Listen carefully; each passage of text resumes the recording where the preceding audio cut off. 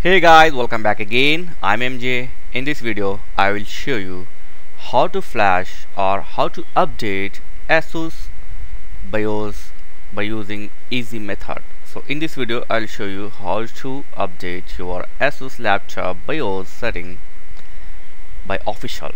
So let's see. Watch this video very careful and follow the instruction very careful. Open any browser, open the Google, and in the Google just type laptop Asus global and open the first link. There should be Asus official link. Okay, open the first link and here click on services, select support. Okay, now select on laptop. Here you can see the laptop. Click on laptop. Okay, here you need to provide your product service. If you don't know product series, just select all, but the model number is a must. If you don't know model number, check on your laptop backside, it should be in front side. So my model number is X540SA. So where is it? You can go with the keyboard, like type X, it will redirect to all X series laptop.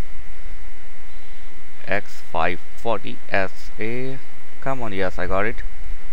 So select your product like this, S48SA. This is my product model number. Okay, after this, click on driver and utility.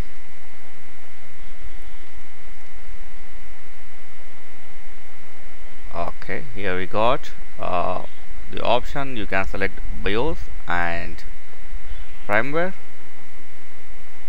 Okay, so here you can see the BIOS available, but before doing this you can do one more thing. You can choose your operating system. It gives option like select your OS, but I take other because I don't know in the future which operating system I'm going to install. So I take others and then click on BIOS and firmware, and here it will shows you a latest BIOS update. Okay, these are 3.4. These are latest BIOS of my laptop. Okay, so download it, download the latest version. Okay, so it's a very small file size. Okay, click on download. It's only around 4 MB, I think. That's it. So the download file will be in zip format. You need to extract this. Just right click on this file and extract. You will get this type of one file. Now you can delete the zip file. This is the main file. Okay, so now you need a pen drive of FAT32 formatted.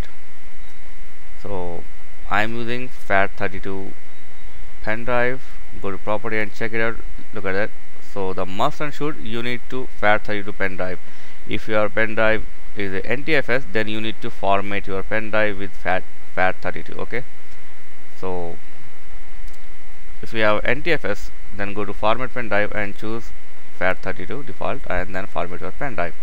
Okay, after you choose FAT32, now simple thing is copy this file and paste into pen drive. That's it. Now attach this pen drive to your laptop and start your laptop and then press escape button. I will show you how to do it. Don't confuse. I will not make you confused. Just turn on your laptop and keep pressing escape button. You will get the boot option. Okay, here, so you need to select enter setup. So use your down arrow key and then select enter setup and hit enter. Okay, done. You will get this type of screen. Move to, sorry, my camera is moving. I don't have a tripod right now, so sorry for this. So go to advanced and then select the start easy flash. So select start easy flash, then hit enter. Okay, so do this very carefully. Okay, so your pen drive must be attached. So here you can see it's showing the BIOS and my current version is 300. Okay, now select FSO So in 99% cases the pen drive name must be FSO. So select FSO and then move to next section by pressing left arrow key or right arrow key like this. Now select your file. It shows your file name like 304 is my latest BIOS. So select the file and hit enter. Select it. Okay, 304 is the model number 540. So select it. This is a file from pen drive. So it's showing the pen drive file. Select the file and hit enter. It's showing, do you want to update BIOS? Okay. So before this I will show you my old version. 300 is the old 2016 and 304 2017 is my new version. Okay. So now simple thing is select the yes and hit enter. Okay, that's it. Now relax. It will take less than 5 minutes, I think. Yeah, less than 5 minutes to flash your BIOS setting, and it will update the new BIOS of your laptop. Okay, it's programming, so don't disturb your laptop now. Let it to do its job. Okay. Okay, then I think okay, now system, start your system and then press escape button. Now let's see whether it's updated or not. Go to setup and here you can see it's successfully updated. 304 is my latest version.